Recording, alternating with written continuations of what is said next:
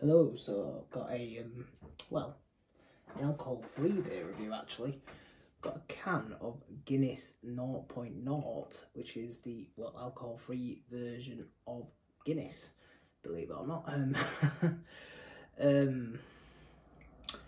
Sounds sad, but I've actually been wanting to try this for a while, because I've actually heard it's a pretty decent non-alcoholic beer. Like, you know, Guinness is a pretty average beer, let's be honest. It's sort of like the beer you drink if there's not really any good options at a pub.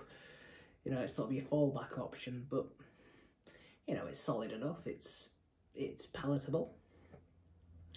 You know, you can't really go wrong with one. You know, it's as good as sort of big mass-produced corporate macro beer can be. So yeah, it got a kind of the 0.0 version. Never had this, like I said. You know, I've yet to have the only real alcohol-free beer I've had. Oh, I say alcohol-free. This is actually proper, almost proper alcohol-free. It's 0.05%. It says no more than 0.05%. Most are sort of around 0.5%. I think then they're classed as non-alcoholic. This is actually classed as alcohol-free at that, at less than 0.05%. I think that's what it is. So Lucky Saint's the best I've sort of had, which I did review on the channel. That was actually a pretty decent beer. I tend to stock up on that quite regularly as if I want like a beer in the week. I'm filming this in week. Maybe this could be a different option because, yeah, saw this in Tesco's. I thought I'd give it a go. So I think it's a widgeted hard pour sort of thing. It says Draught.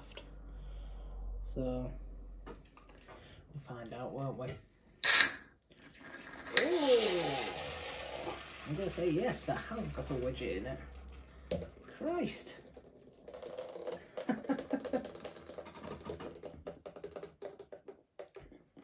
What's this stuff actually smells like, Guinness? God, got some clean up to do after this.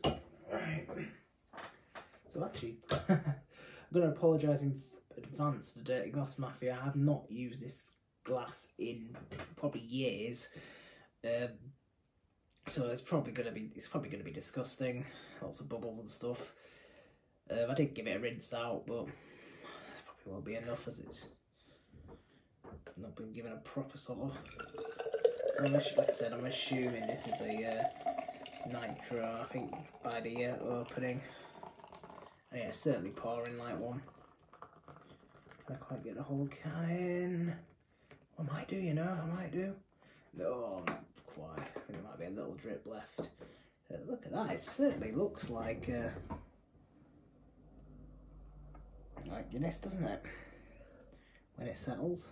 It's got that same sort of liveliness when it first pours, a little, you know, that creamy white head. You know, so a good start. Like I said, I did sort of slurp a little bit. Probably not the best impression from the sort of lid of the can, so I won't judge not too much. And it smells good, alright though. I mean, yeah. It pretty much just smells like Guinness, to be honest. You got a sort of like malty coffee, like chocolate sort of smell. It's like licorice. Pretty much just typical Guinness smell, really. But I mean, look at it. Looks the part, doesn't it? It absolutely looks the part. You know, it looks like a proper Guinness. It maybe smells a little bit more sort of fruity, I think, than maybe normal one. But I haven't had Guinness from a can in a long time. You know, I've had it on draft quite, well, I say regularly. You know, whenever I go to like go out for a meal, like a shit chain pub or something, it's usually what I go to when the options usually like Green King, other options like Green King IPA or something, or you know, Stella and the likes. So, but yeah, it smells good actually. You know, like I said, I'm judging this as an alcohol-free beer and as an alcohol-free Guinness. You know, I'm not judging this as, you know, it's not a single, like, you know, small batch craft double IPA or anything, you know, it's just, or even Imperial Stout or whatever. It's just, you know, it's an alcohol-free stout from probably the biggest stout producer in the world. So yeah, let's dive in anyway.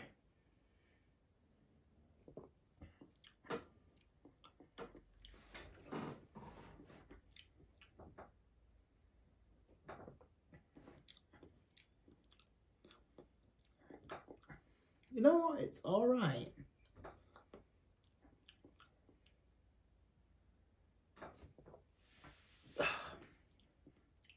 It's all right. You know, it actually has a bit of body to it. You know, it's creamy. Maybe not as much sort of creaminess as standard Guinness, but you know, it's got some body to it. Still has that alcohol-free taste. That's ever so slightly. You probably, if you drank alcohol-free beers, you'll know the one I mean. It's hard to describe. It's almost like a, I don't know, like a, it's like almost like a cereal, grainy, like a sweet grainy like taste.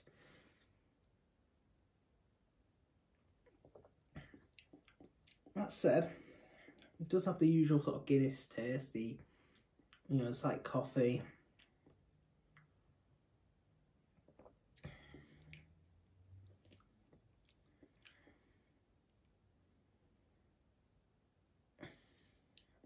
Like a little bit of vanilla, sort of chocolate, licorice. It's got slight fruitiness as well, which I'm sure is not quite as prominent in the standard Guinness. It's alright.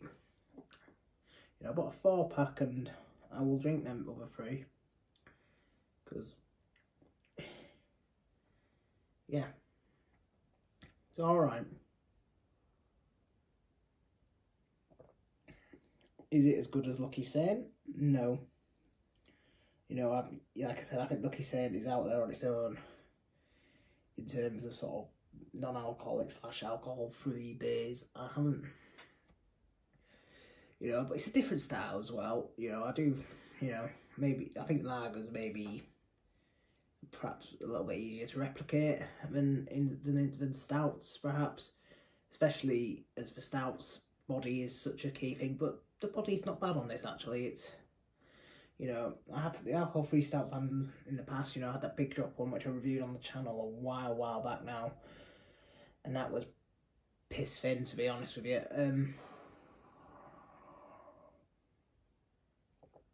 Well, it is thin, it's got a creaminess, so, you know, it's got something to it. It's alright. You know, it's a worthy option if you're driving. You know, it's not unpleasant.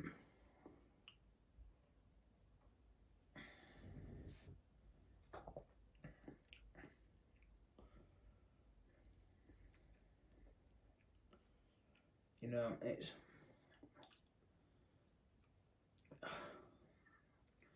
yeah, it's perfectly fine.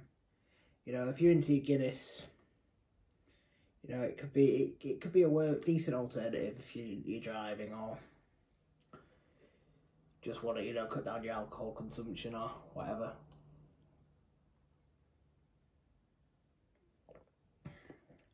To rate,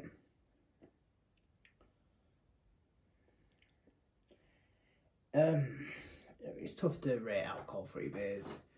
You know, I try not to rate them too harshly because, you know, they are alcohol-free beers. I try and take that into account. So, you know, it's going to get a rating would perhaps be generous if this was a 5% beer or whatever. Guinness normally is 4.6, 4.2, whatever. So, you know, if this was as an alcohol-free beer, this is probably,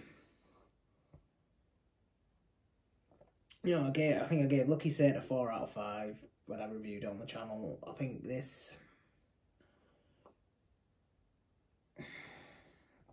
Not at that level, but not as bad as some.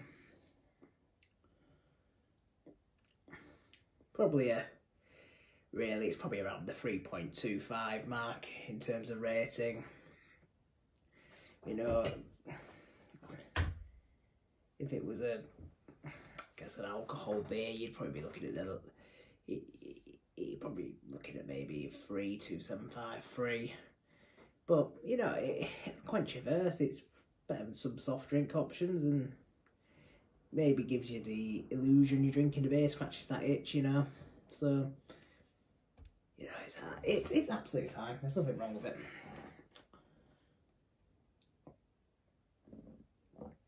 You know, and you know, it's a worthy addition to the supermarket shelves. So yeah, pardon me. Is there any left in that? Yeah, a little bit.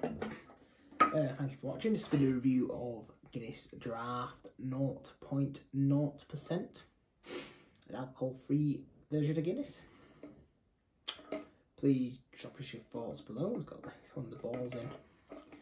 You know, like a lot of craft. Sorry, I'm going on a tangent here. Like a lot of the craft ones where they just inject it in.